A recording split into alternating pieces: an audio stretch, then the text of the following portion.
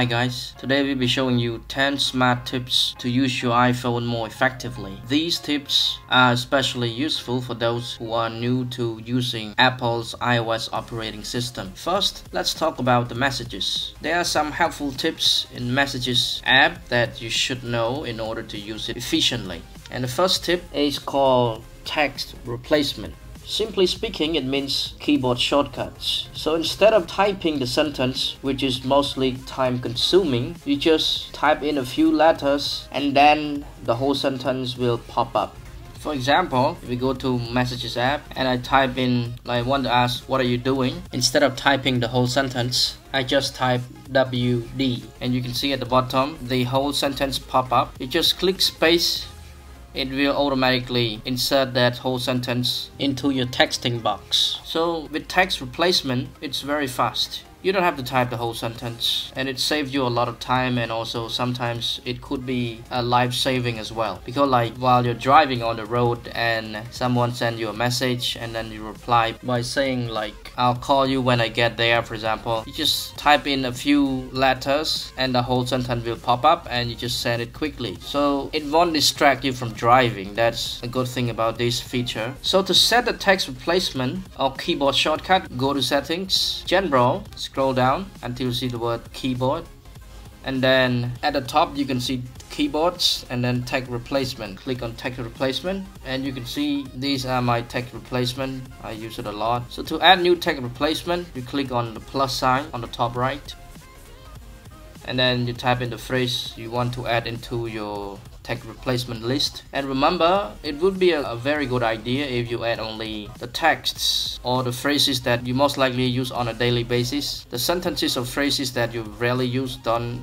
use text replacement. It won't help you a lot, because the reason why you need to use text replacement is to type faster for the sentences or phrases that you mostly use every day, so that it helps you to type faster. So let's say I always get a call while I'm driving, so I should have like a sentence say, I'm driving now and I will call you back later. So you see here, this is a very long sentence, and if you are driving, you're typing this, it will distract you from driving and also cause accident as well. But here, the shortcut, this is where you type only a few letters and the whole sentence will pop up. And again, this text replacement, not only it works in the Messages app, but across the iPhone apps. So let's say my shortcut is ID for drive and then now.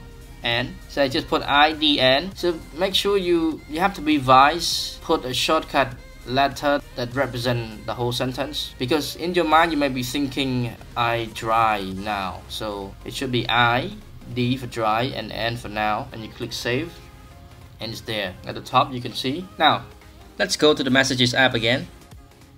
So if I want to type that whole sentence at the moment, I just type in I, D, N.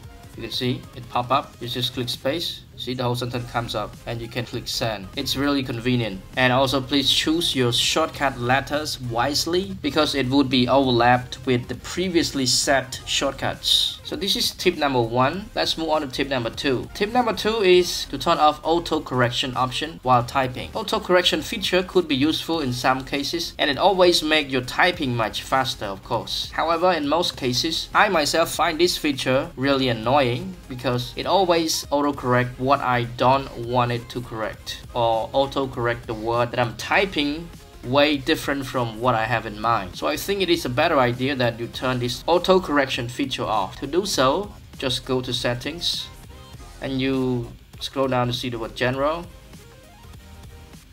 Keyboard, and you can see the second one is the auto correction. Turn that off. Okay, this is tip number 2. Let's move on to tip number 3. Tip number 3 is to make sure that your predictive word feature is enabled. Predictive word feature is much better than autocorrection, because it predicts what word you might be typing by providing you with the possible word choices to select, but it doesn't interfere with your typing, unlike autocorrection. So it is a good idea to make sure that this feature is on. By default, predictive word feature is automatically on. So for some reason, like your predictive word feature doesn't show like this.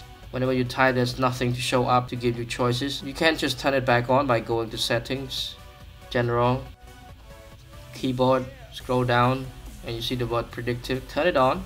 And if you go back to the messages, it shows you the predictive word. Whatever you're typing, like I say, see, it show you this and you just click on it. This feature has been on the Android smartphones for a long time, and Apple has just implemented it into the iOS system, but it's really useful. Okay, this is tip number 3. Let's move on to tip number 4. Tip number 4 is very basic. Try to use iMessages instead of regular SMS. So again, if you are new to iOS environment, you may not know what is iMessages, but for most of you who are using iPhone for a long time, you may know what it is. So iMessages and regular SMS. If you go to settings, you go to messages app, and you see at the top it says iMessage, and you have this feature turned on. Using iMessages only need internet connection. It does not use your data plan in your phone. And as you know that with regular SMS, it will charge you a lot if you send long messages, or if you try to send MMS to another person. And if you don't know what MMS is, it is when you try to send pictures or videos or voices through your regular SMS. So sometimes you want to send pictures or videos that you have taken or voice messages that you have recorded to your friend through SMS. The mobile service provider would charge you a lot of money for sending MMS like that. But with iMessages, you can send all of those for free if you have Wi-Fi. Like I said, you don't have to have a SIM card. As long as you have internet connection, you're connected to Wi-Fi, you can send videos, photos, messages, long text messages to your friend very quickly. So make sure you turn this feature on, like I show you at the moment. You just go to settings,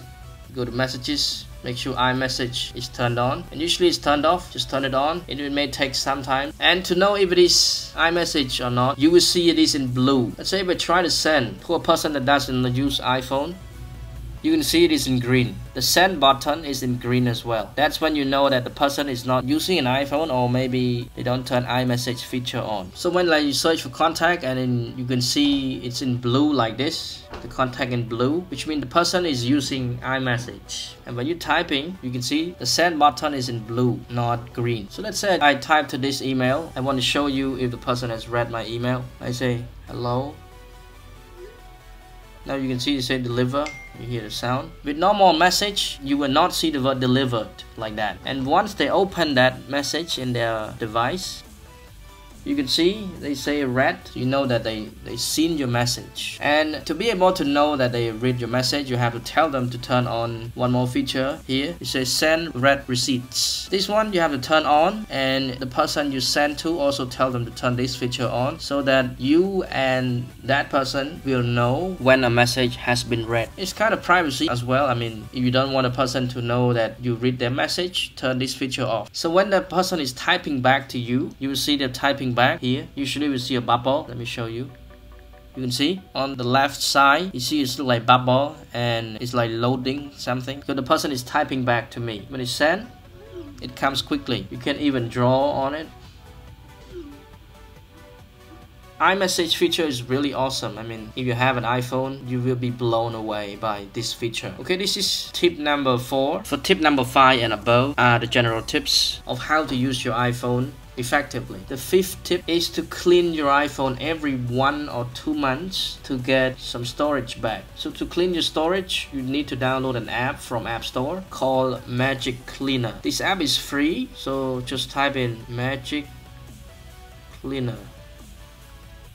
Here, this one, just download it, and as its name suggests, what this app does is it allows you to clean your phone, your iDevice, to get some storage back. Not a lot, but at least it helps you to clean junk files in your phone. And so you see my storage is 40.2. At the bottom left, you can see clean junk. Click on there. I say please read. You may see an alert storage almost full. This is normal. Tap done. During the process of cleaning, you may see a pop-up message saying storage almost full, but don't worry, it's okay. It's just part of the process. So click OK here.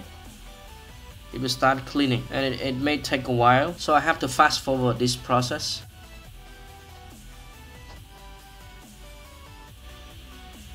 Okay, done. It say good job. 159.2 megabytes for clean. So now I get 40.3 gigabyte storage back. At least I get like 100 megabytes back. It's not much, but I mean, if you've been using your iPhone for a long time and never clean up your storage, you may get more than this. So this is tip number 5. Let's move on to tip number 6. Tip number 6 is very simple. It's to place your settings app on the dock where you can access it fast and easily, not the home screen. Usually when you buy your iPhone for the first time, your settings app here will be on the home screen like this. And the problem is when you download more and more apps, you will have pages like this. When you have pages like this, let's say you're now on page 3 and you try to use this app, suddenly you realize that you need to go to settings app to change something, because as you know that settings app is the place for customizations. Whatever configuration you want to change, you always go to settings. So why don't you make it easily accessible? You do this, you have to like exit out of it and then try to find settings app by scrolling back from page to page like this. It would take time, not much, but it would be a better idea if you put it on the dock. Place that settings app on the dock like this. Even though you scroll, you have like 10 pages of apps that you have installed on your iPhone. Still, you don't have to care because the settings app is on the dock. Dock doesn't move. Pages home screen move, it still doesn't affect your settings. It's still down here. You can access it easily. So it's a very good idea to place your settings app on the dock.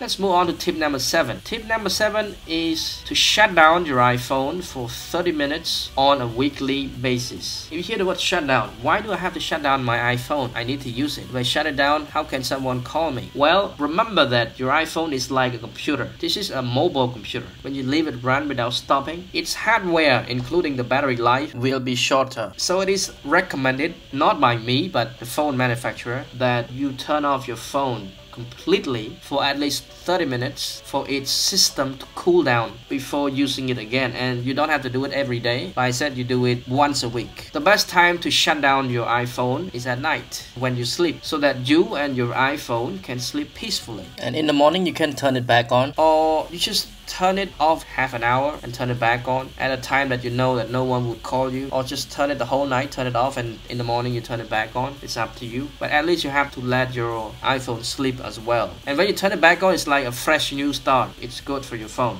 Tip number 8 is also about battery. Once a month, drain your iPhone battery to below 20% and then recharge it so that it will reach its full cycle charge. By doing this, it will make your iPhone battery healthy and prolong the battery life. So as you know that most situations when you see your phone running low on battery, like at 40 or 50%, you may want to charge your battery again because you don't want it to die out on you. So yes, you can do that. But make sure that each month you have to let it drain below 20%, just one time only a month, and then you charge it back on until it's full to 100%. This is called full cycle charge. It will help the battery life cycle to be healthy. This is tip number 8. Let's move on to tip number 9. Tip number 9 is to lock your notes with sensitive information with a Touch ID. But if you go to Note, and as you know that with iOS 11, Apple has allowed us to lock any note with a Touch ID so that no one can access your notes with sensitive information like your emails, passwords, or even bank account information if you've decided to store it there. So to activate this lockdown feature, you need to go to Settings and then Notes and scroll down, and then you see here password. Click on that. And then for the first time, it may not say change password like that. It will let you type in the password. But I already set the password. That's why you say change password like that. So when you type in the password already, don't forget to turn Touch ID on so that you don't have to type in the password every time you want to see a note that you locked with a password. You just scan your finger. It will just open quickly. So after you set the password, just go to Notes. And you can see my notes here with a lock next to it. It shows that that note has been protected by a password. So if anyone else wants to access my note, they cannot do it. So when they open it, they would say this note is locked. If they click View Note, here, they say Touch ID for notes. So you just scan, use the Touch ID, it will open like that. And when you scan one time, you see all the notes have been unlocked. How can you lock it back on if this is unlocked? Simple. You just quit the app, If you go back to it again, see, all of it go back to lock mode. You don't have to worry, just quit the app, it will be back to normal. And if, for example, you want to add more notes to the locked list, you just click on the note that you want to lock down, like this one. I want to lock that down, just slide from the right to the left, and you can see the lock icon. Click on it, and it asks you to scan your finger. Scan it. You say locked, edit, and you see all the notes that you have added have been unlocked. Again, don't worry, you just quit the app, go back to it. See, all of it have been locked, including the new that you have just locked at the moment. To view it, you have to scan your finger, and in case like you want to remove it from the lock mode, just again do the same thing. You slide from the right to the left, and the icon, the locked icon, click on it. Locked, remove. It is just as simple as that. Let's move on to tip number 10. Tip number 10 is to make sure that press finger to open feature is enabled. With iPhones that use home button to access home screen, by default, if your iPhone is locked and that you want to access your iPhone home screen with a finger scan, it still won't open home screen automatically. Let me show you.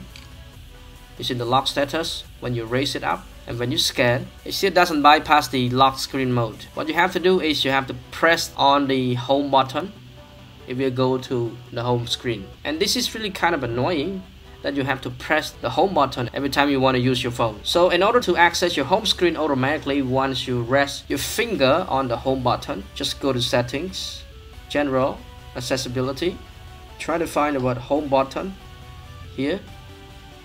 And then at the bottom, you can see the word rest finger to open. Turn that on. So next time that your phone is locked, when you raise your phone up and when you place your finger scan on it, it will open home screen automatically. Okay, that's it guys. Thank you so much for watching. If you like the video, please give us a thumbs up, comment down below, and subscribe for more useful videos in the future. Have a great day guys. See you in the next video.